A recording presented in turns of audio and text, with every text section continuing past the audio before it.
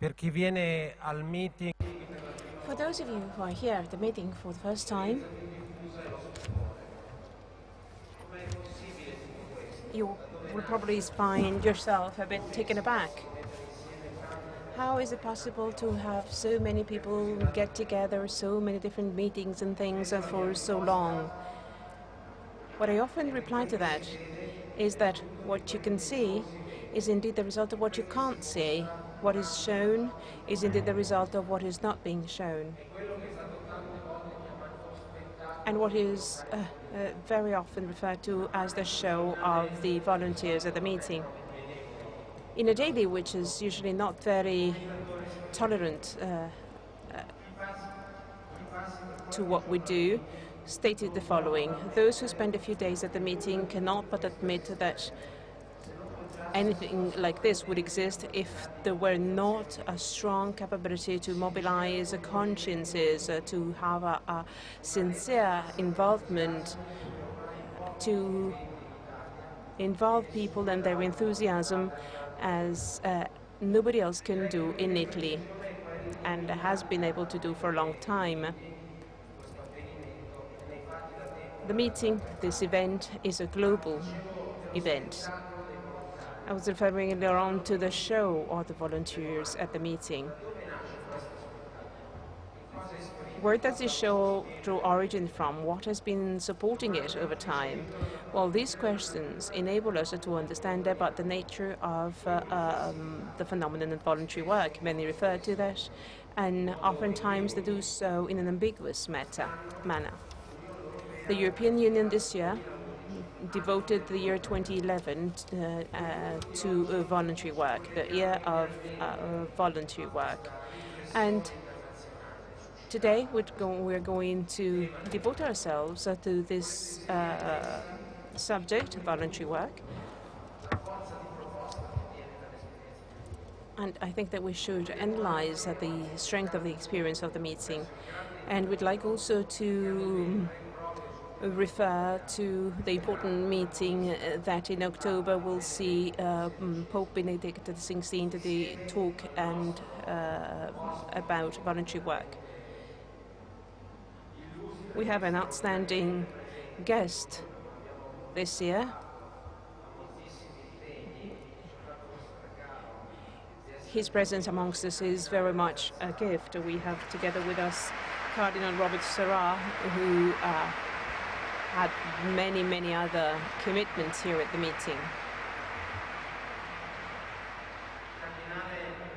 Cardinal Roberto was born in Guinea, in the Conakry region. He was the Archbishop of that region and the President of the Pontifical Commission of Guinea and the Conference of Archbishops of the Francophone Eastern Africa. In 2001, John Paul II wanted him to come to Rome as the secretary of the Association for the Evangelization of the Peoples, and Pope Benedict XVI appointed him the president of the Pontifical Council for Unum. The Cardinal Sarah is here with us to help us in this speculation.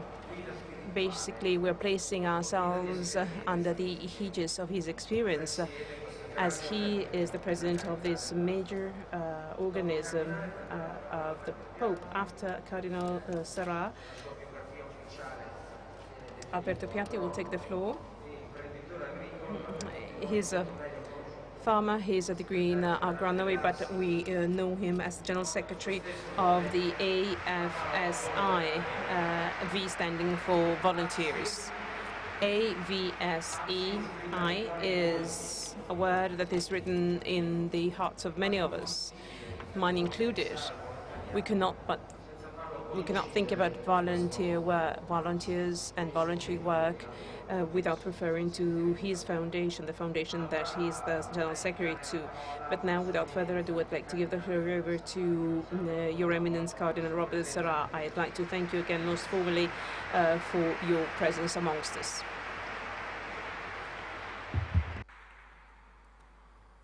Buongiorno a tutti.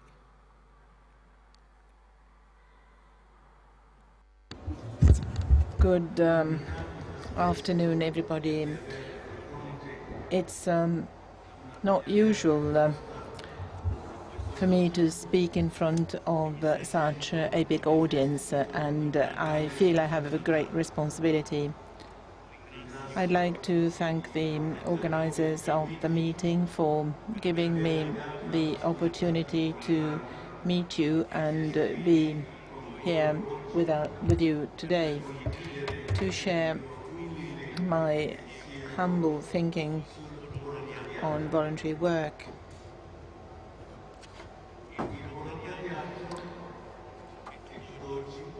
Still today, voluntary work is the lifeblood of development programs and also international cooperation. I can bear witness to this because if I'm here, if I'm still alive and able to talk to you, probably it is thanks to the missionaries who, even without being volunteers, without asking for nothing in exchange, brought the Word of God to my country, gave me faith, education. They took care of me and many other individuals, and also helped me in moments of hardship. Since then, I have become convinced that seeing many of those people in action, you can be missionaries and help a population experiencing difficulties without wasting too many words.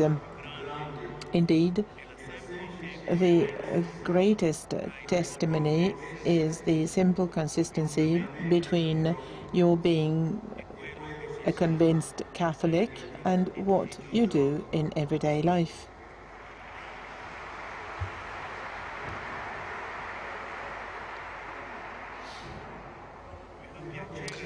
I would like to tell you about a small anecdote which, however, clearly shows what I mean when I talk about consistency as the first way of bearing witness to our faith. You must know that in Africa there is no distinction between private and public life in the sense that we think there is here in Europe and in general in the Western world. It is always expected that if a person says that he or she is one thing, he or she behaves in a consistent way both in the public and private sphere.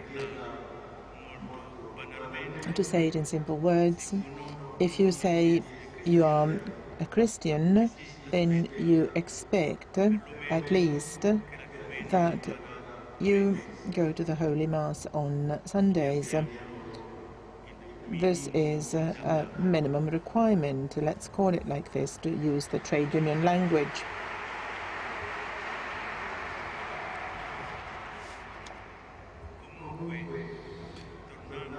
Anyway, going back to the anecdote, there was a guy who came as a volunteer to work in a mission. After the first 5 weeks he had been there, during which he became known as a person willing to do something and also highly committed, someone came to me and asked, a bit surprised, how come that boy, or that young man, would not go to the Holy Mass in spite of the fact that he was working and living in a Catholic mission.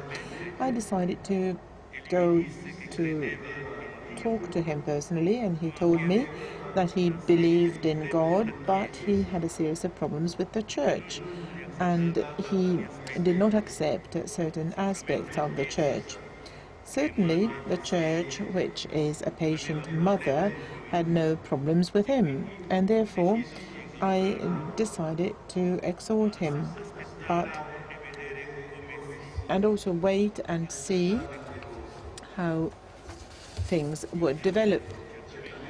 I told him that certainly for the population, seeing a volunteer who does not behave in line with his faith was not a good example. On the contrary, I said this creates somehow damage to the mission itself. Fortunately enough, after some time, this young man started to go to the Holy Mass spontaneously, and at the end of his 2 years in the mission, he rediscovered the beauty of the Gospel and the lively experience of our personal relationships with God. He had turned into a true witness of faith, and also he showed that he was entirely aware of his responsibility and his having to set the example for the others. This is a small example of how an existence which is apparently poor and marginal can turn into immense certainty. Yes, real certainty. I'm very happy because at the meeting this year we have been discussing such a strong and powerful issue, which is certainty.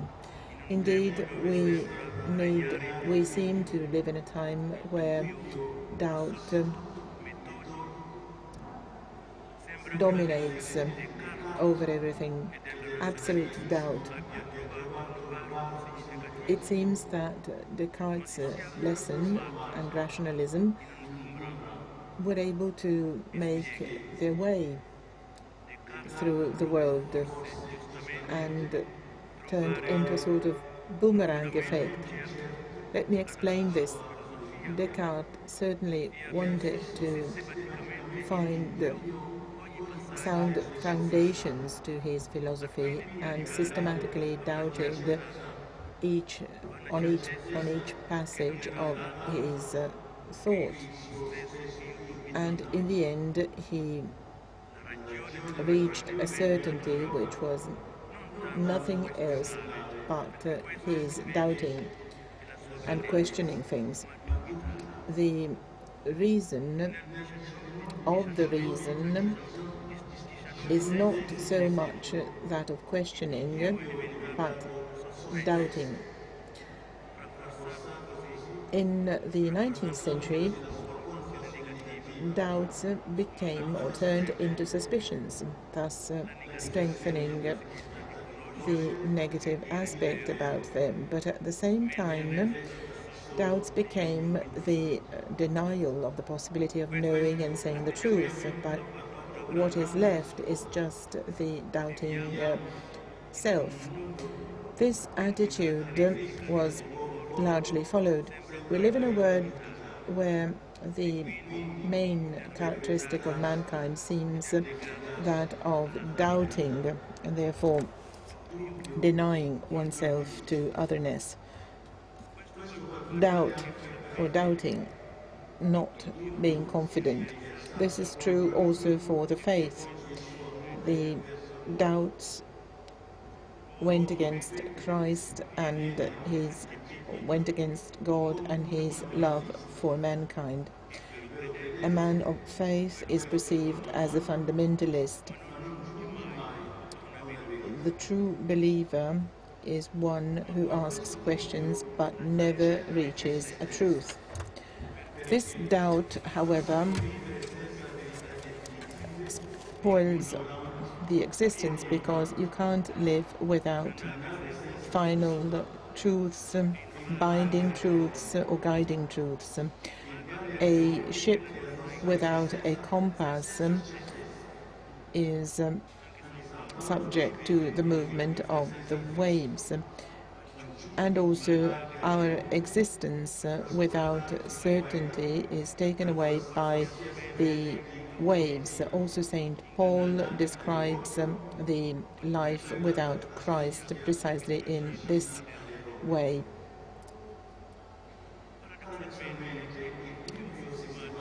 And this being taken away by the waves would drag you into making mistakes. Paradoxically, systematic doubts, instead of providing fundamental or reasonable foundations to one's existence, makes man more tempted to making errors and be disappointed.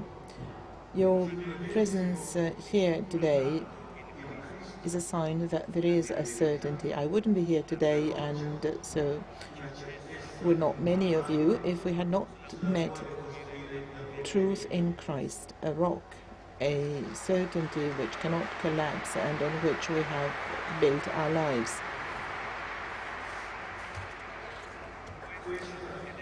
This is the experience of Christianity and of the Christians.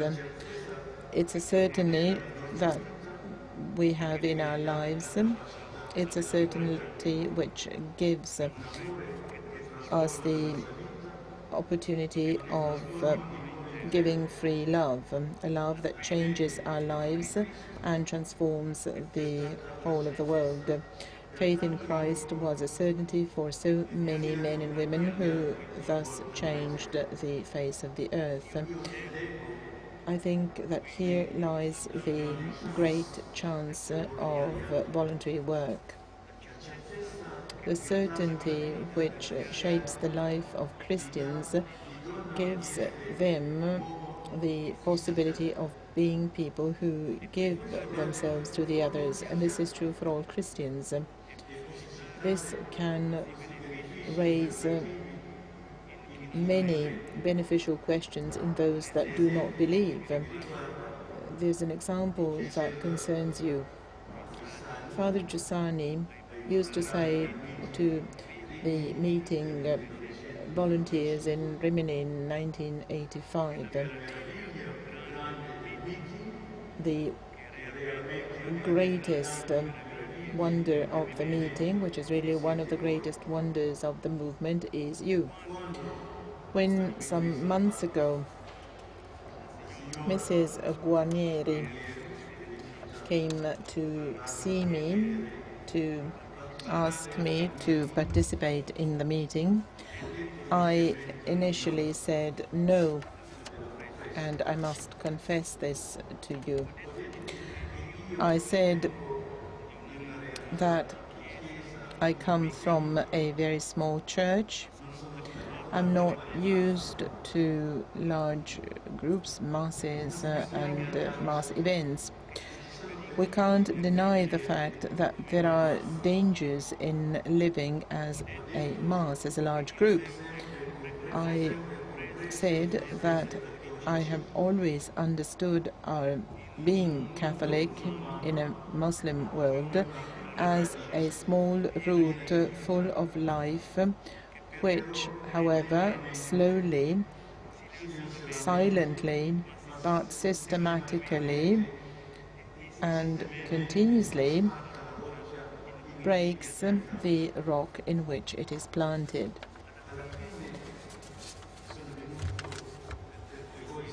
Eventually, I decided to come because you are this root. The church is this root which is full of divine life. We have to break the rock of systematic doubt, of the truth being laughed at, of a nameless, deliberately aimless research work which all define modern culture. And we shouldn't be discouraged. Indeed, our root breaks the rock of a world which is pervaded by doubts because it has the shape of a cross. We can break the hard rock we can penetrate the hard rock of the modern world by communicating the flavor of God if we really are roots full of Christ, divine life and the Holy Spirit. The early Christians, through their existence, broke a world of idols and natural divinities which had been there for thousands of years. We can be as they were in a world which is neo-pagan and lives out of consumerism and temporary pleasures. We are asked to be a certainty in a world which is full of doubts. I'm saying we because faced with the fact of concrete existence shaped by Christ, there is no doubt which holds. Voluntary work is indeed the fruit of the mercy of Christ. I must say that that voluntary work is particularly dear to us because it provides the world with a concrete, personal, undeniable testimony. Where does this experience come from? Certainly there is a natural thrust towards helping each other. We see this very well in the flourishing of philanthropic activities. In Cor Unum, we observe this every time the world is struck by a natural disaster or humanitarian crisis, as was recently the case in Somalia. The response of the entire world in terms of helping those in need was an impressive one. But we see this also very well in ourselves, in the way we spontaneously respond to any need around us. For example, an elderly person in need, one of our mates who's having difficulties, or a mother who was abandoned.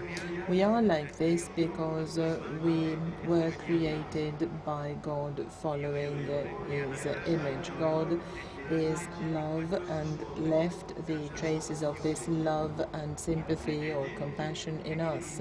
This is true both for the believers and the non-believers, but Christ says something more. Christ understands this human desire of ours and takes it to a more noble level, because He teaches us, first of all, that before giving love, we have received love from Him.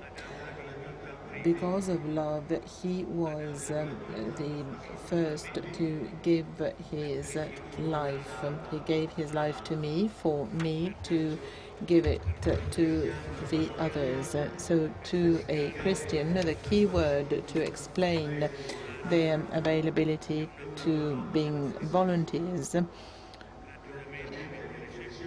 is or comes from the scriptures. You have received for free and you have to give for free.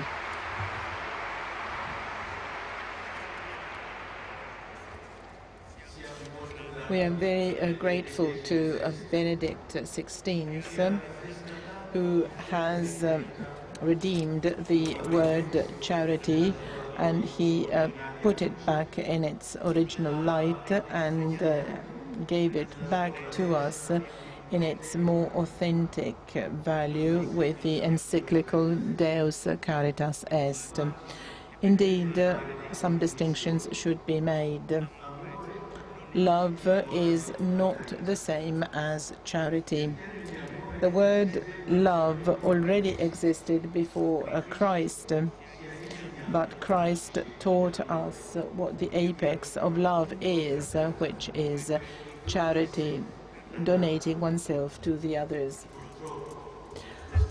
Unfortunately, the very word charity, also in our Christian language, is something which now corresponds to something more trivial, which is like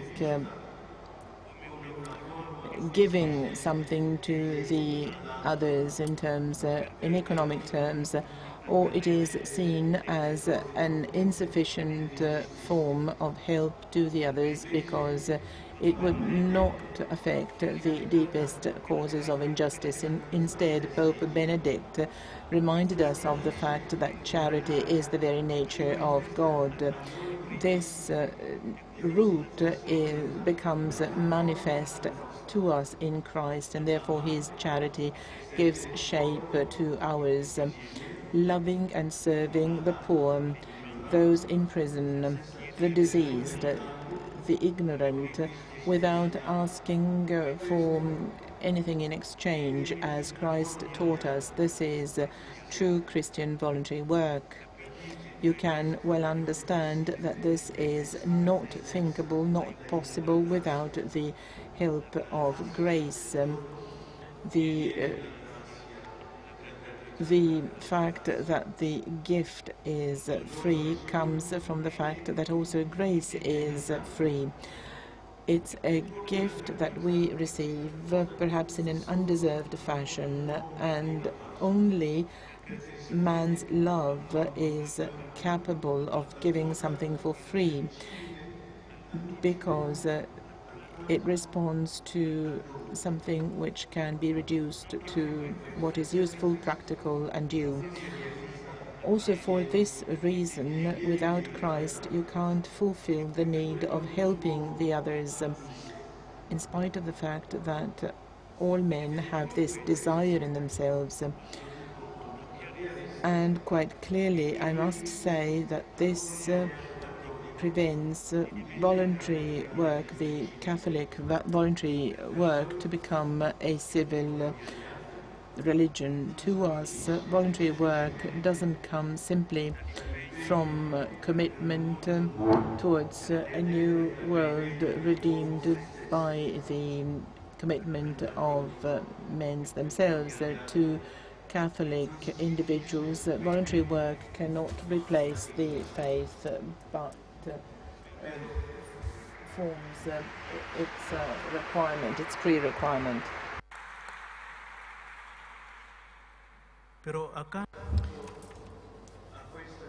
But next to this vision, which is typically Christian about voluntary work, we also see, with an ongoing increase, a new way of understanding voluntary work develop that is not gratuitous,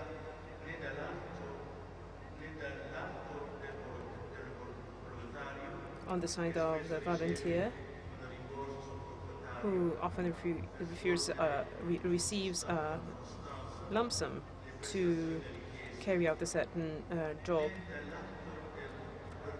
and it is not gratuitous also on the side of the organization. Organizations are not granting the gratuitousness of the performances, of the services, asking the users on a compulsory basis or voluntary basis to pay an amount for the service being given. In French, as a matter of fact, there's a distinction between bénévolant and volontariat.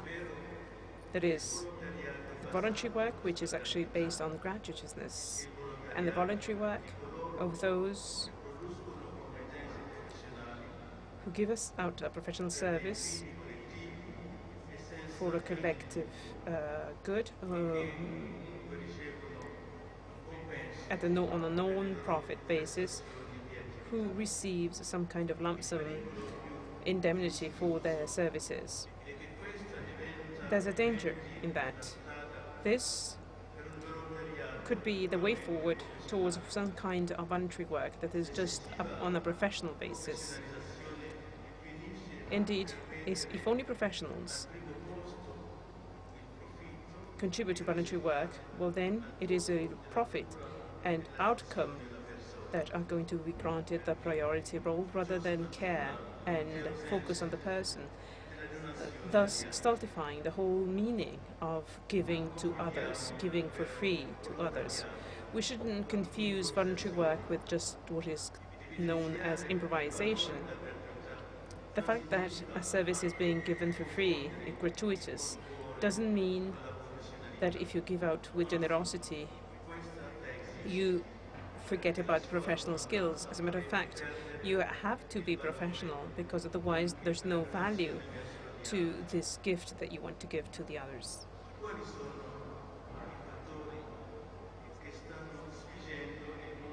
What are the factors that are somehow pushing the world of Catholic voluntary work, and not just that, towards an excessive reliance or dependency on professional skills? Well, there are many causes to that. There are different causes of this dependence on professional skills when it comes to voluntary work, but one of them is certainly the growing interest which is being shown on the side of public institutions vis-à-vis Catholic charity. Catholic organizations, indeed, are extremely well rooted and supply services which the state doesn't provide. This is why they are invited and paid for with public monies. Public institutions, then, tend to entrust voluntary workers' associations with service management tasks that, in a way, force voluntary associations to shift into social enterprises. This approach, this use of voluntary work,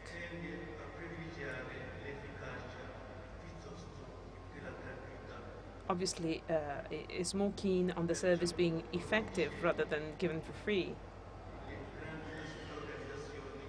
So large-sized organizations are thus favored if compared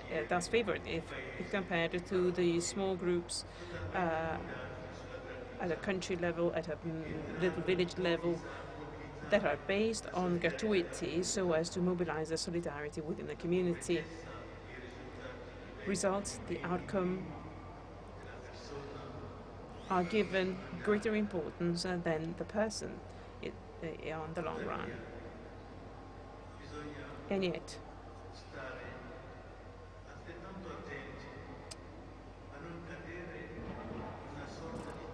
we also have to be very careful not to fall into a trap, the trap that these public monies can engender.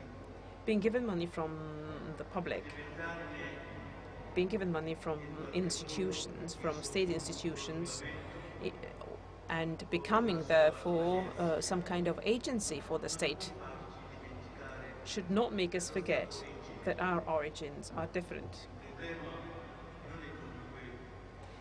The problem is not so much whether to being given monies from the institutions or not. The problem is whether we can get that money without losing our identity. Catholic institutions that have been with us for a number of years tend to lose their identity, not so much because they receive money from the secular world, but because within the organization themselves, the sense of belonging to the church vanished, as well as the importance of the testimony of Christ. This is where the real challenge lies. We cannot but question ourselves when it comes to this important challenge. It is indeed all important for Catholic volunteers to rediscover their reliance on grace, as I said earlier on, because it is only with grace that our testimony can live on. By way of conclusion, let me refer to the words of the Holy Father Benedict XVI. The Holy Father is very much interested in the subject of charity and the identity of Catholic organizations.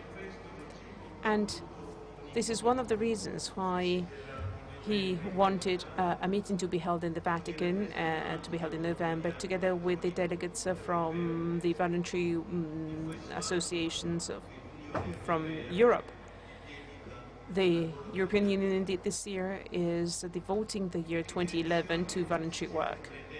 What is the direction ahead? Can we rediscover voluntary work as an area to show Christian testimony and to have our faith further grow? How can we keep alive the experience of faith and prayer within our voluntary organizations? Without this element, where is the difference between a Catholic and the action of any other philanthropist? The difference lies in seeing Jesus in all our neighbors, in praying before and acting afterwards. This is what makes us Catholic as different and richer in meaning if compared to any other reality.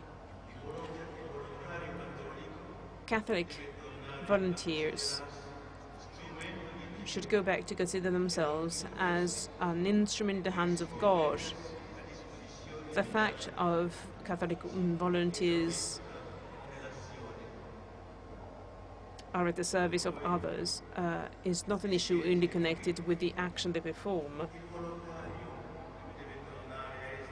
As you who are here, also volunteers should always be first and foremost witnesses of faith, and it is only based on that that they feel the need to help the others.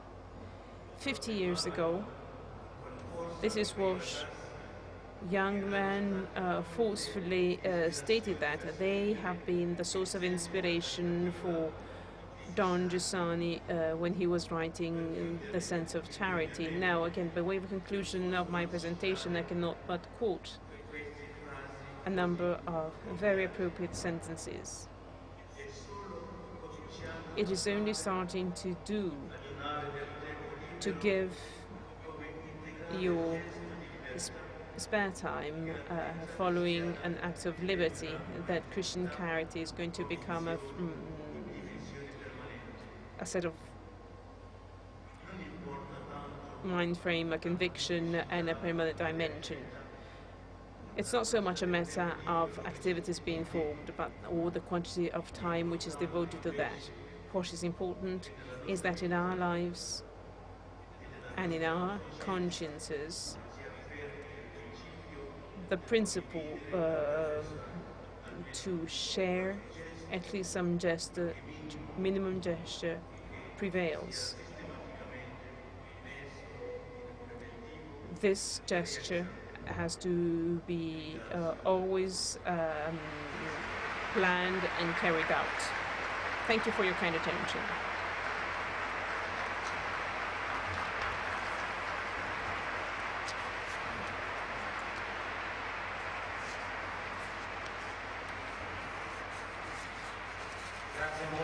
Thank you very much, Your Eminence, for your very emotional presentation. Now I'd like to give the floor over to Alberto Piatti.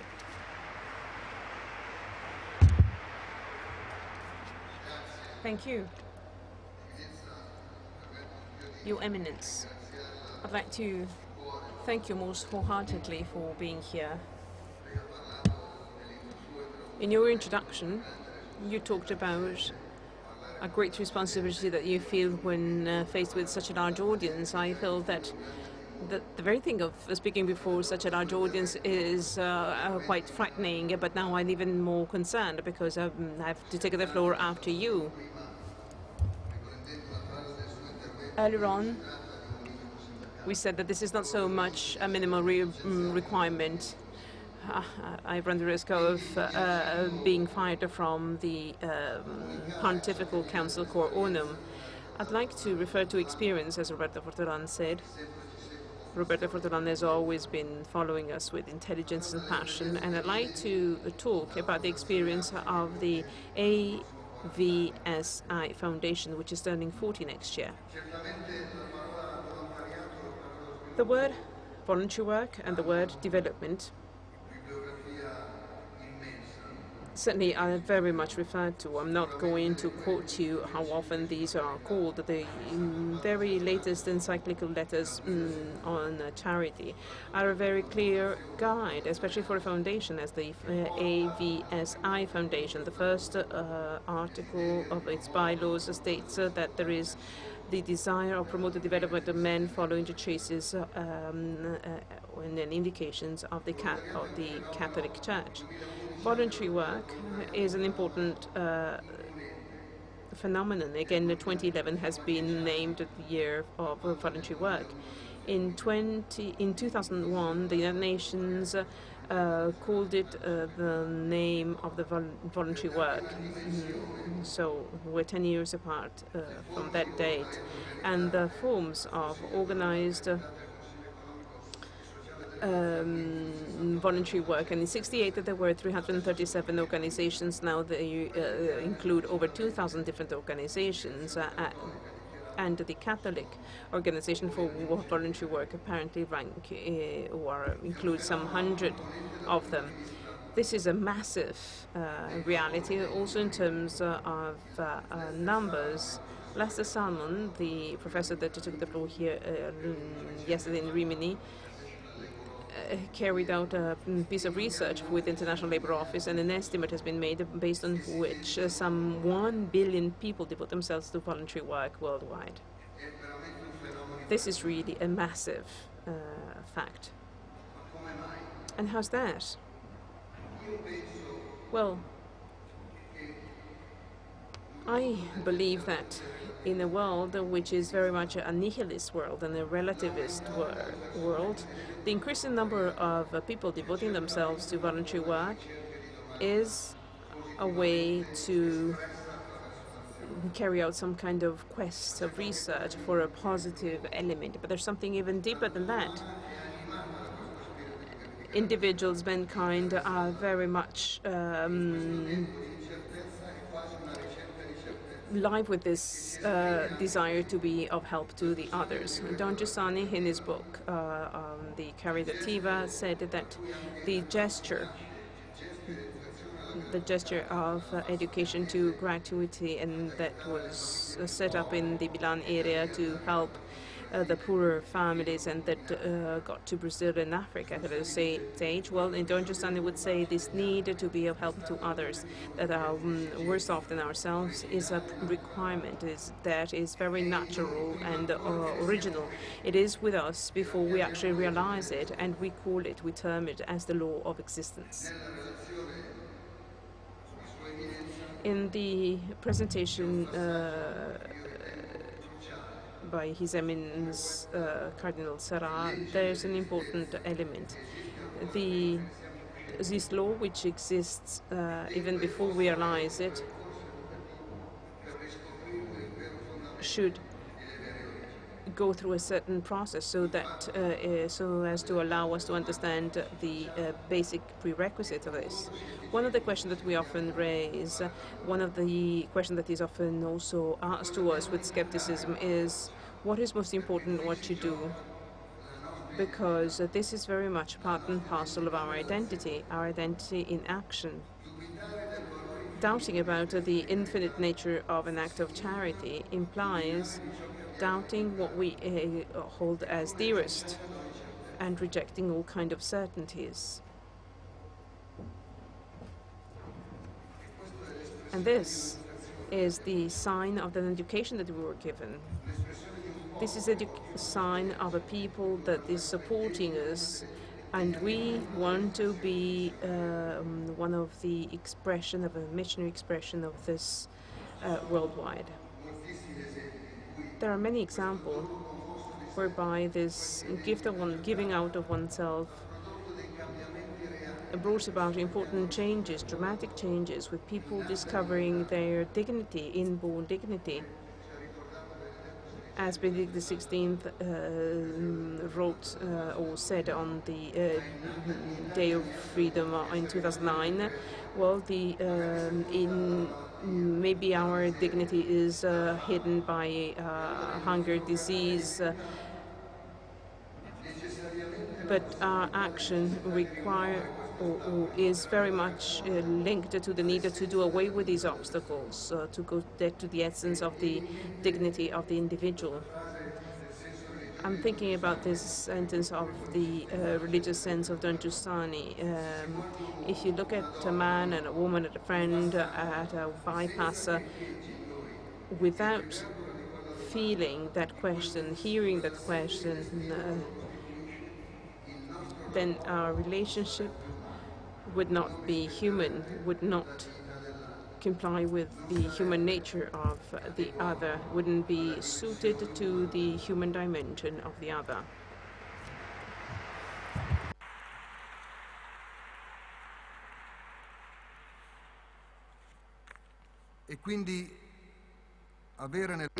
And therefore, having in the Pontifical Council Coronum a certain guidance and the possibility of dialogue and comparison or exchanging views becomes a crucial element, because in the world of voluntary work, this word giving for free or gratuitous work seems or could be interpreted in the wrong way. It could be the way of pursuing policies decided upon elsewhere, which have very little or nothing to do with the Catholic voluntary work. It is a risk, and I think it's a most severe risk, because it is the use, the exploitation of good people at low cost. We do not want to be the crutches of this humanitarian religion celebrated in the sanctuaries of the UN, whose secretary is very often the lay father of this new religion.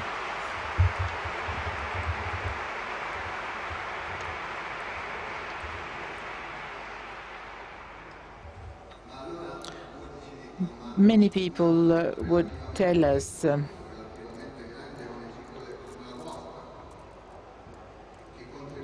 what is the real contribution of your voluntary work? There is already a philosophy of the UN, there are many agencies. Why then start from Italy? What is the contribution of your organization? Certainly, the institutions, the organizations, the not-for-profit organizations, and all the institutions of the international community are important, but not the moved giving of oneself. There are incredible paradoxes. I learned this in Sierra Leone with our friend Father Berton. There was a program for the former soldier children, and then after the end of this program, the agency of the UN went away. But, you know, the mystery of hope for these children cannot stop because a program ends. These people have to be accompanied through life, and the programs cannot be measured on the basis of the ability of the secretary of a certain organization to go on TV. Maybe we are against current, but the mystery of life is not measured based on the duration of a program. So the people of CL and of and all the people of goodwill helping us, give us the strength of this freedom, because we do not have tied hands. The strength you give us makes it possible to negotiate with the donators we have to do, from the World Bank to other institutions. And it is actually what we give, what we receive from you, that creates an identity. Certainly, an organization has to have rules, but should look at the mystery of the people instead of the implementation standards for a program, because in ADAB, and I'd like to remember this because the Holy Father mentioned this 3 times, including in Spain. In ADAB in Kenya, there are 450,000 people. 168,000 of them are boys and girls aged from 5 to 17. 54% of them, these boys and girls, do not simply need water, soap and food. They need hope. And in the camp, the living conditions must be such for these boys and girls to continue hoping. Maybe it's out of the standards of a program, but this is what they need, because, as mentioned in Deus Caritas Est by the Holy Father, charity will always be necessary. Also, in the most just society, there is no just social order which makes the service of love superfluous. Those that want to get rid of love are ready to get rid of men as such. We can't accept that in the name of scientism and rules of development, one decides how many children are allowed to live or are let to die, how many can be treated or not. I know we can't reach everywhere, but this cannot be the criterion. The big challenge is the provocation of Pope John Paul II in the Lent message in 2002. What did the apostles do at the beginning of Christianity? Those that met them recognized that they carried a message that was bigger than themselves, as was reminded to us by Caron recently. A larger message than themselves. The accomplished good of the believers is a sign and very often an invitation to believe. The identity, therefore, becomes a challenge, the challenge of daily work. In quite a provocative conversation we had recently with Father Caron, he said, you have to take care to allow subjects, individuals to grow, people who become the protagonists of their existence. In other words, the intelligence of the faith must be intelligence of reality, and understanding of faith is understanding of reality, trying to find ways of respecting the dignity of the human beings in a deep way. Let me conclude on a personal note, if I may.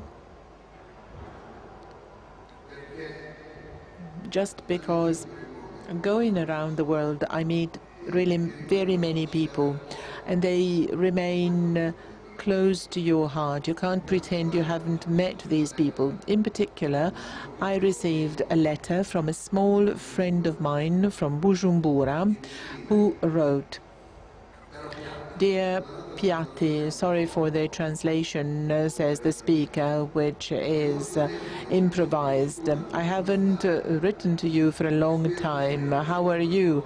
I hope well, like your family. I feel well.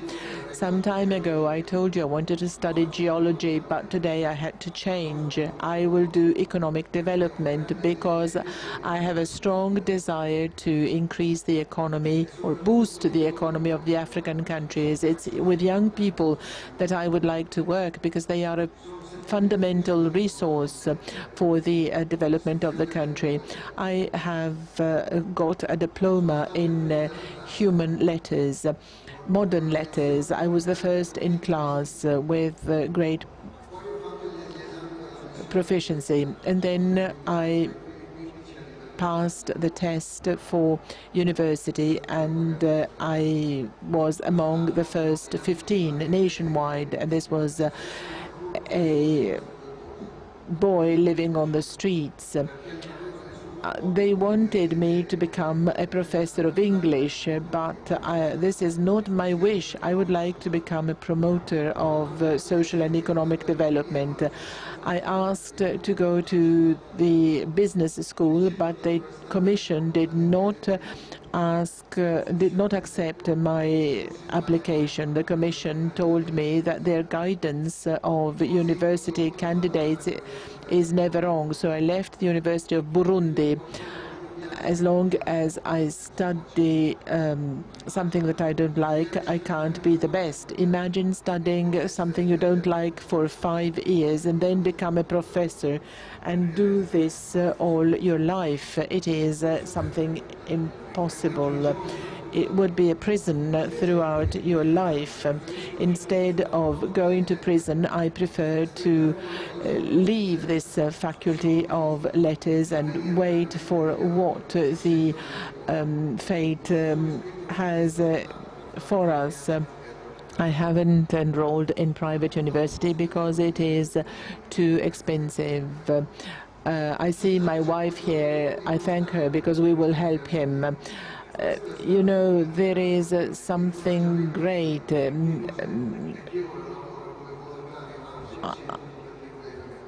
You know, I work as an AVSI volunteer. When I was prevented from going to the business school, I decided to be an AVSI volunteer. This was in line with my vision of becoming a promoter of social and economic development, because I'm here to help children in difficulty. They deserve something to have a better future. At the beginning of the letter, I wrote that I would like to work with young people, and this is exactly what I do at the Educational Center of AVSI. I like working with children and adolescents. They are the goal of my vision and work, working with young people, making them sensitive to their work, giving them the necessary ways of facing the future. This is a joy to me, a passion. I can't tell you how happy I am when I work with young people. My heart is full of joy, and I thank God for this. I think that AVSI is doing a lot and has done a lot for me. This child is supported at a distance, maybe from one of you who's sitting here. He's been supported since 2003. Thank you very much. You have given me the possibility of accomplishing dreams. Going to university is a great desire for me. Greetings to your family, and so on and so forth. I read this letter to tell you that as long as our presence in the world, our being volunteers in the world, does not reach the heart of people, changing it and giving them hope, there cannot be any development. We go around in the world because of the gratuitousness of the gift of God. We try to transmit it to everybody thanks to this wonderful people generated by the charism of Father Giussani, and now guided by Father Caron, that supports us in all our actions in all corners of the earth where we may find ourselves. Thank you.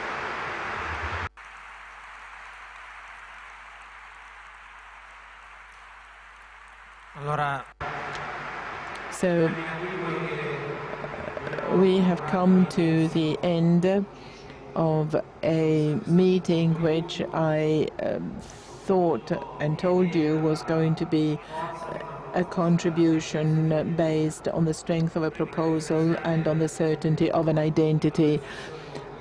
It's a contribution to the reflections on voluntary work in Europe and the rest of the world. It's just the beginning of a bridge being built, and this bridge will help us follow very closely what will happen in Rome in November with Pope Benedict XVI and Cardinal Sarah on these topics. I'd like to thank our two guests. Again, thanks to the Cardinal.